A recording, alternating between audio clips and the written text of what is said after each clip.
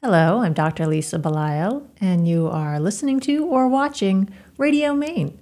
Today, I have with me artist Paula Stern. Thank you for joining me today. It's a pleasure. Happy to meet you. Yes, good to meet you, even if remotely, someday, hopefully in person. Well, I've heard so much about you, and I feel like I've become a member of the Portland Art Gallery extended family. Well, I know that we feel the same way about you, and it's wonderful because you're actually located out of state, so having the opportunity to connect with you this way is pretty special. Amen. I agree. Well, I'll be coming back up to Maine next week, and I get there as often as I can. Excellent. So, because you do actually have a Maine connection. In fact, you've lent us your daughter. Yes, and we should spell Maine with and without an E in that case, because my daughter is very special, and her family is growing, and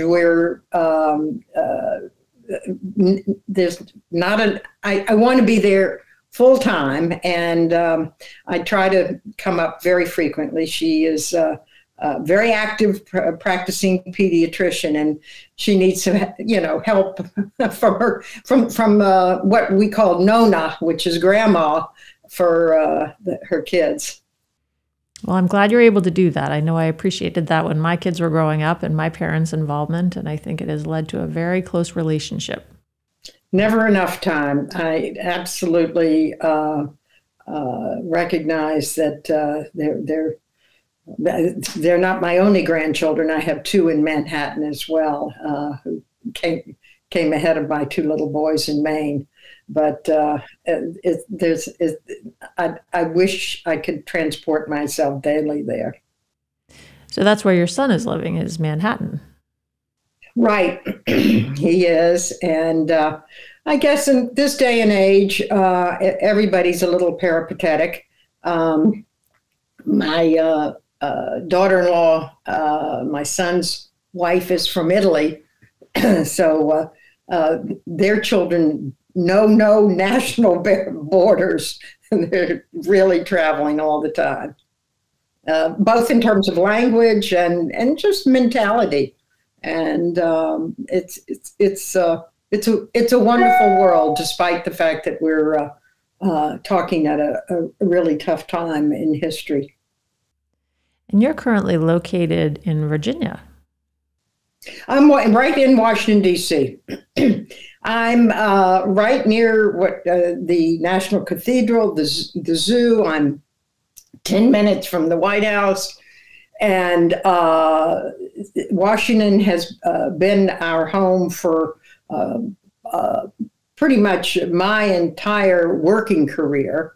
And the kids were raised here. And we were just talking, my daughter and I, yesterday, that there's a new book out that kind of says, Washington is not just the swamp.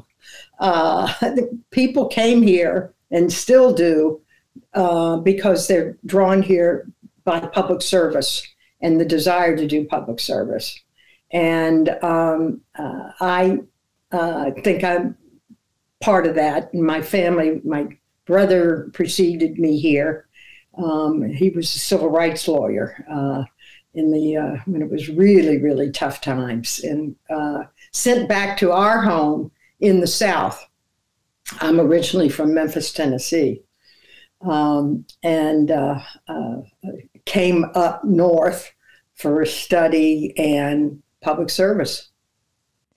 Tell me about your background, not as an artist. I know we know you through the Portland Art Gallery as a sculptor, but your background not as an artist is equally as impressive.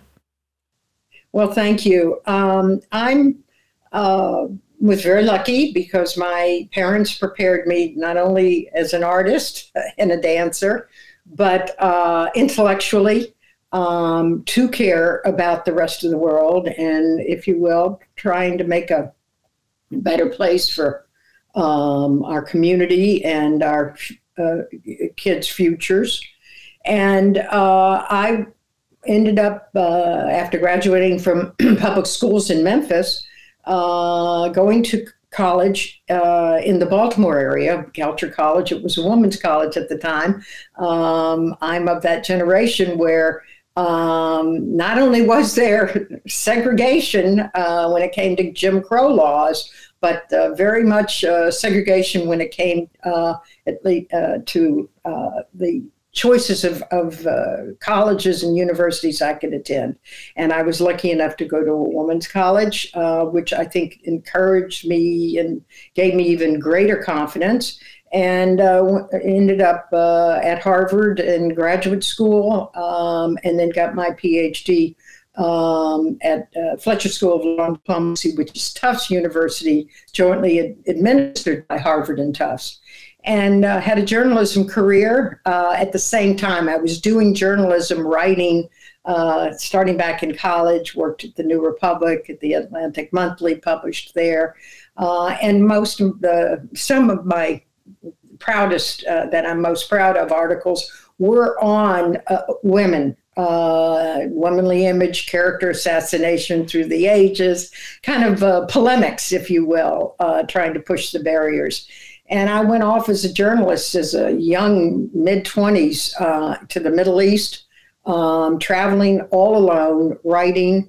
I ended up coming back and deciding with my husband now that Washington was the best place for us both to be doing our professional lives. So I worked on the Hill as a Senate what we call legislative assistant to a wonderful, terrific gentleman who was the father of Earth Day, Gaylord Nelson, Senator Gaylord Nelson, and actually did some of the very, very first work on the issues of arms sales and the concern that I had, and ultimately the Congress, the law got passed. It said that major arms sales should be reported to Congress before they get out of here and go become enmeshed in our foreign policy and our commitments overseas. And that took me basically to the Carter administration's attention, because that was one of his issues that he ran on, along with human rights and foreign policy, that I was also writing books about. And I was appointed very young to be a commissioner at the US International Trade Commission, and I ended up chairing it there. And it was a 10-year assignment. And Ronald Reagan by then was in, and I was appointed by him to be the chair of the International Trade Commission, which at that time, when he was in, made me the second highest ranking woman in the government. So I, hit some glass ceilings, got through some. I won't tell you about the times that I didn't get through, but I keep persisting. And at the time that I was doing all of that, I was also sculpting. I kind of made that a secret because I didn't think I'd be considered, I don't know, professional enough if I was also had this artistic side. And but the time came after 9/11 that I wanted to cast many of my terracotta works in bronze. I wanted something that, when I saw those buildings come down, I just somehow I remembered there was a clip from the New York Times of a remnant of a foot. I think it was a Degas that had been in one of the office buildings that came through the disaster because it has been cast in bronze. And I said, and I had a friend who had a foundry, and I said, I'm going to start casting then. And that then made me want to come out, if you will, publicly as an artist. I wanted to cover my costs of the investment in the casting, and then demonstrate with all the requirements that sometimes are needed, to have that dual professional credentials. So I understand that even your husband at the time didn't know that you had begun sculpting. Is that right? No, that's absolutely correct. You're absolutely right. It was really quite hilarious because all through college and graduate school and my journalism and the first 5 years of our marriage, when we were both working on the Hill, I did not sculpt. And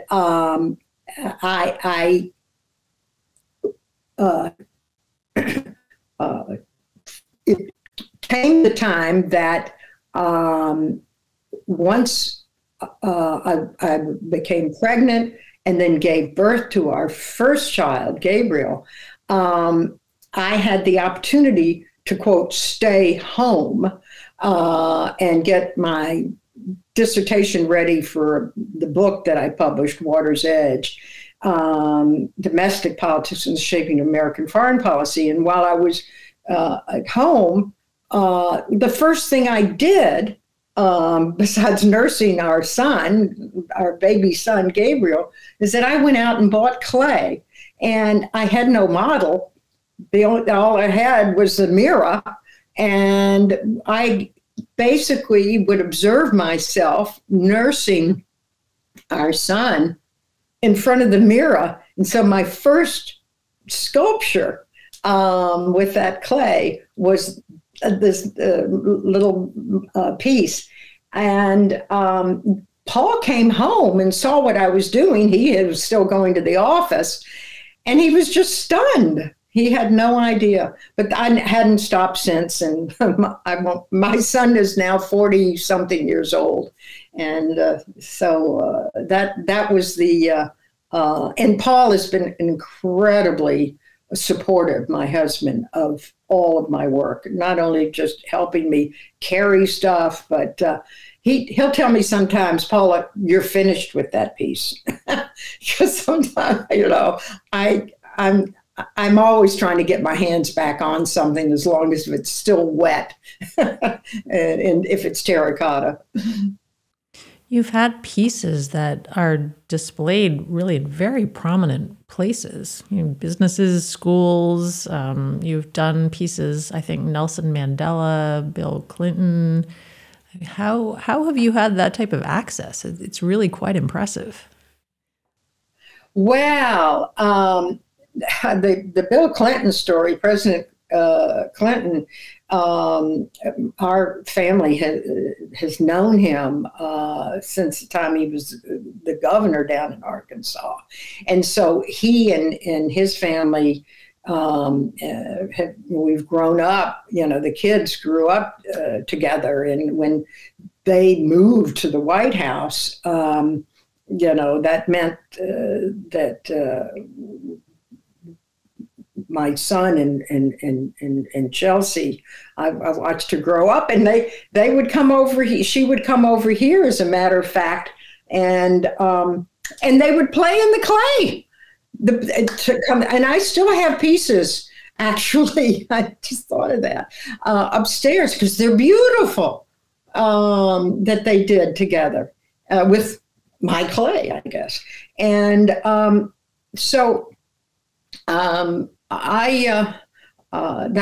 That kind of explains that story.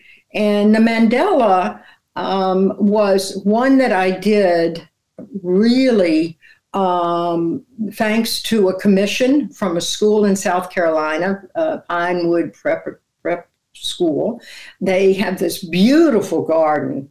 And by the way, I think sculptures, you should think outdoors as well as indoors. And I love to put my work in nature and have it talk, to nature. And they have this garden of the great or the righteous. It's just an homage to different wonderful people in history. And they wanted a Mandela. And so I was contacted and did it. I did not have the honor of meeting Mandela. I did have a lot of photos, of course, throughout his life, which makes things complicated because you have to choose as an artist, what is the expression, what is the age, what is it that you're trying to express, as well as getting a likeness. And one of my very dear friends gave me a lot of photos that she had taken because she had had the honor of meeting with him. And so that's explains the Mandela, if you will. And then I've done friends who, federal judge years ago, he was a very young federal judge and he wanted to have a piece for posterity. And we did that over an extremely hot, long weekend here in Washington, D.C. when he came down with his family and they went off. But he and I just worked together to get the piece of Mark Wolf, who was a federal judge now in a retired status in Massachusetts. And do I understand that you also have a special connection with another very famous Supreme Court judge that recently passed? Oh, the RBG. That's a crazy story. Yes, I had met her. And again, I've been extremely fortunate to be in a position to meet and know people and see them personally and meet them and some, converse with them, friends in some cases with them. But what happened with the RBG really is thanks to the Portland Art Gallery. I had done a piece which I called Ruth. It's in the other room. And it's a lovely piece, a full figure. And these pieces I don't name ahead of time. I don't kind of, with the exception, of course, busts and portraits, I just do. And then they speak to me, and then I name them. So this one spoke to me. I said, this looks like a Semitic woman, young woman. This is Ruth. This is Ruth from the Bible. And she's gleaning the wheat, as you read about in the Bible. And the head fell off. So I said, well, I love this head. I'm going to cast separately just the head. So I had something called Ruth, a study. So a study means that, it's one part of a body, or it's, a hand or something. It's a study for a bigger piece. And I had it cast in bronze, and it was in the gallery at the Portland Art Gallery, and Missy at the gallery, one of your wonderful artists there, Dunaway. Missy apparently loved it, and because it was Ruth's study, and I think it was at the time when Supreme Court Justice Ruth Bader Ginsburg had just passed away. And she interpreted it, I say, as it being Ruth Bader Ginsburg. And I love the fact, as an artist, and a wonderful artist that she is, that she wanted to buy that piece for herself. But she thought it was RBG. So then that gave me the idea, okay, I see that.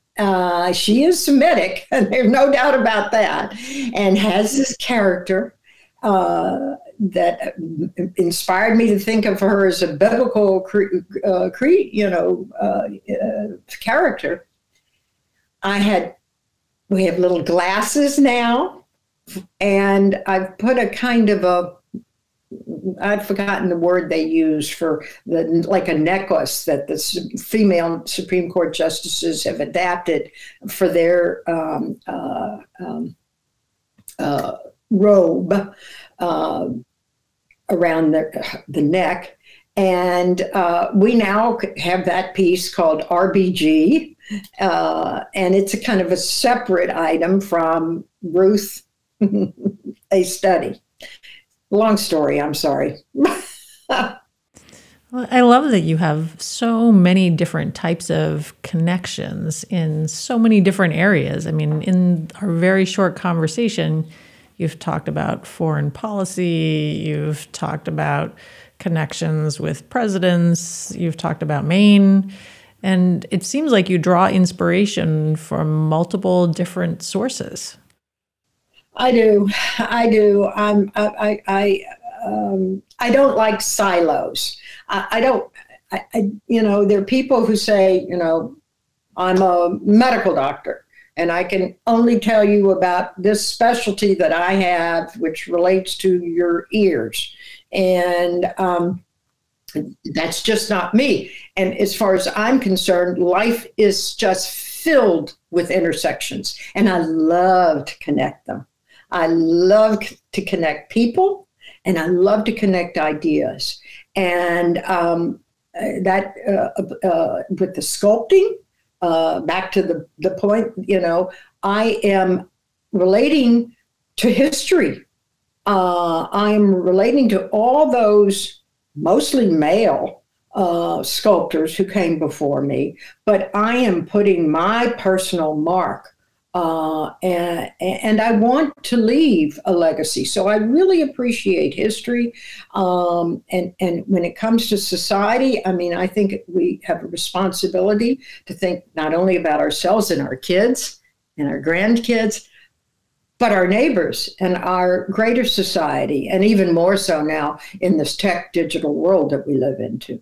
And I just groove on new ideas and new inputs and making connections. That's my forte.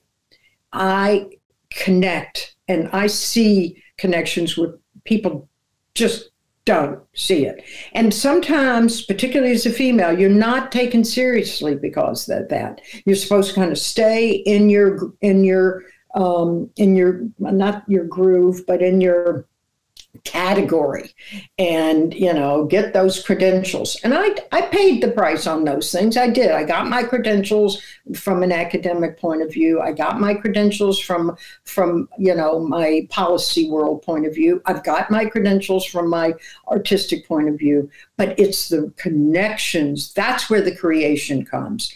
That's where your personal contribution goes to everyone else. And I'm very proud when people say to me, Paula, I just love the question you ask. I never would have thought about that. And I like coming out of left field, as they say, and doing that. And thank you for pressing that button with me, because I think I'm proud of that. Well, I can absolutely relate. I know that as a family medicine doctor, we have to be kind of, as I typically say, kind of horizontal and vertical. We have to always be thinking about things, as I know that your daughter does as a pediatrician, kind of not only focused on the individual, the family, the community, education, health, all the intersections. So I think you and I have similar mindsets in that area. Yeah, I'm so happy to hear you say that. And I can't wait to introduce you. And again, as I said, I love making the personal connections too. I feel like I'm like one of those old-fashioned telephone operators. I don't know if you remember, you're too young, but there was a Lily Tomlin skit where she was an operator with the headphones, and she's pulling in and out of the buttons and the wires to connect people. And she's saying, Mr. Vidal, Mr. Vidal. And that was Gore Vidal, the famous author at the time. But she was making those telephone connections, and I love to get people together and have them riff off each other and learn from each other. And I think it's a little bit of my southernness too, that I like to make those personal connections. And of course, there's this famous thing about Jewish geography. When Jewish people, and I'm Jewish, basically start talking to, oh, you're from that town? Do you know so-and-so? And it's not just, the town in your here in the United States. It's the towns from which you came. And I want to say something about our American community, and I really have to, because we're at a moment right now where we're pulled in intellectually, emotionally, politically, socially to what's going on in Ukraine. We here in America, we are a nation of immigrants. And if you don't appreciate how much that shapes our American psyche, no matter what state we're from, or political, party we might associate with or be associated with, we are coming from somewhere else. And so we as a nation are always going to be involved, interested, concerned, telling people what they ought to be doing in other countries. And that was really the contribution I made in my academic work, to explain that you can't understand our domestic politics if you don't understand, and our foreign policy, if you don't understand those immigrant roots or those religious ties that we have. And but that goes back to making those connections between foreign and domestic, between ourselves personally. And again, getting back to the art, that's a universal. That's a universal desire to create. It's a universal desire and a personal one on my part that I share with the universe, to take my hands and tangibly try to shape something which gives an inspiration, which is an intangible, which tries to speak without using words to the viewer, and communicate that way as well. So it's interesting. We're communicating thanks to the digitization of the world today, 2022, but we're talking about universal thoughts that go back forever. And yesterday I was at a lecture at the ambassador of Norway. I was invited to go to hear about the Arctic and the melting of the Arctic and climate change. And we were talking about the study of, hundreds of thousands of years ago here on Earth, and, and what we've gone through. And so I just think all of these things, I don't know, they relate inside my head, and hopefully they come out in some way, in our conversations and our connections, verbally, and also tangibly with the sculptures. Well, I don't want to let you go before asking you about the piece that's behind me in the studio today, which is a dancer. And I'd like you to tell me a little bit about this. Wow. You're really indulging the total egotistical, anyhow.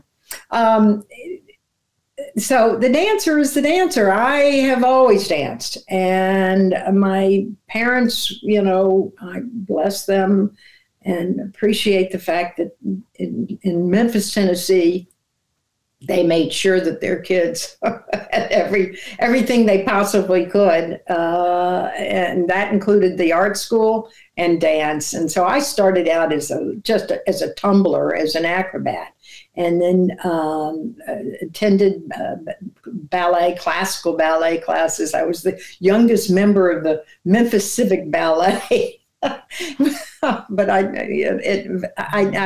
didn't. But my mother made it very clear I was going to college. And so ballet was not going to be my career. And but it is continued to be my love, my passion, among others. And I'm happy to say that my granddaughter who's now 14, has been at the School of the American Ballet, of the New York City Ballet, and I'm kind of living vicariously, of course, through her. And the piece that you're talking about, I did without a model, and it's very, very hard. And it's very hard because, you want to get the anatomy right. You want to get the feelings right. But, the whole idea of trying to defy gravity, which is what ballet does, and still deal with the engineering realities that you've got to have a piece that's going to stand up physically in your home or garden, is a challenge.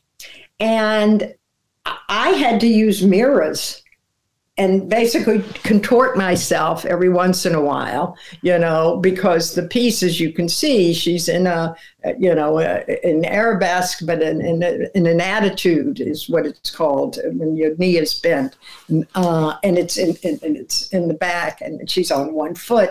And so, talk about acrobats. I was, in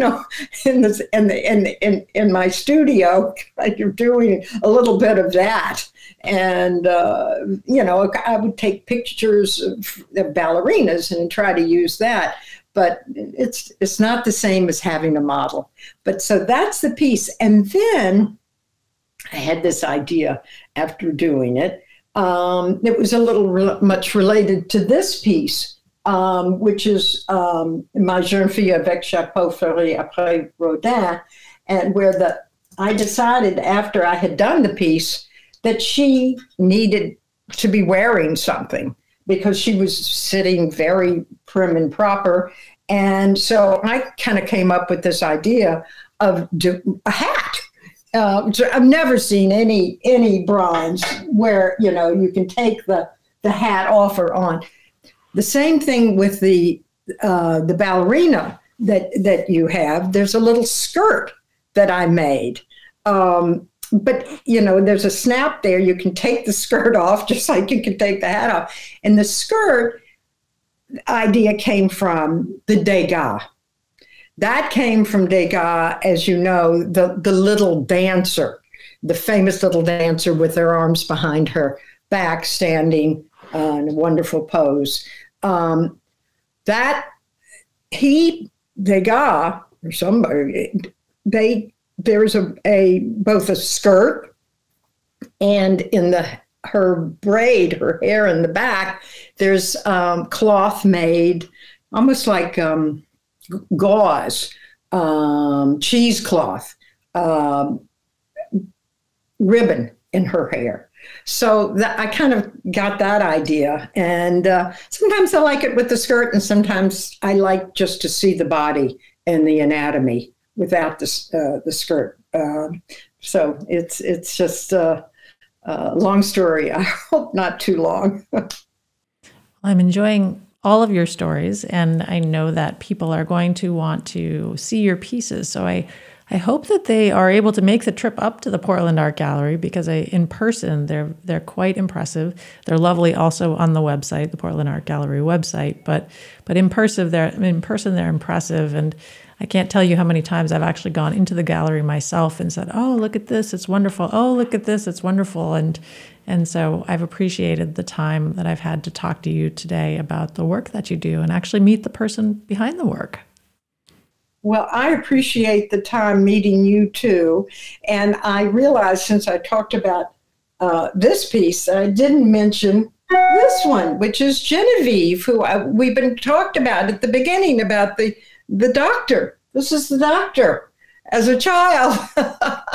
That's when I didn't have models. My kids were submitted. I submitted them to the requirement of sitting still long enough to do that. So this is the doctor I was telling about earlier. So thank you, and I agree with you. When I come to that Portland Art Gallery, I just love seeing my fellow artists and all of their beautiful creations in a gorgeous setting. Thank you for your, I consider it hospitality every time I go in. It's a treat. Well, thank you for telling me that your daughter has been watching over our conversation, because now you've enabled me to make that additional connection. So when I actually meet her in person, I'll say, I've seen you before, just in a slightly different form. Amen. That's perfect. I haven't seen you before yet. I've been speaking today with artist Paula Stern. And as I've mentioned, you can go to the Portland Art Gallery to see her work, or go to the Portland Art Gallery website. I'm Dr. Lisa Belisle. You've been listening to or watching Radio Maine today with artist Paula Stern. Thank you for coming in to my virtual space. Thank you so much for having me. It has been a pleasure. Hope to see you soon in person.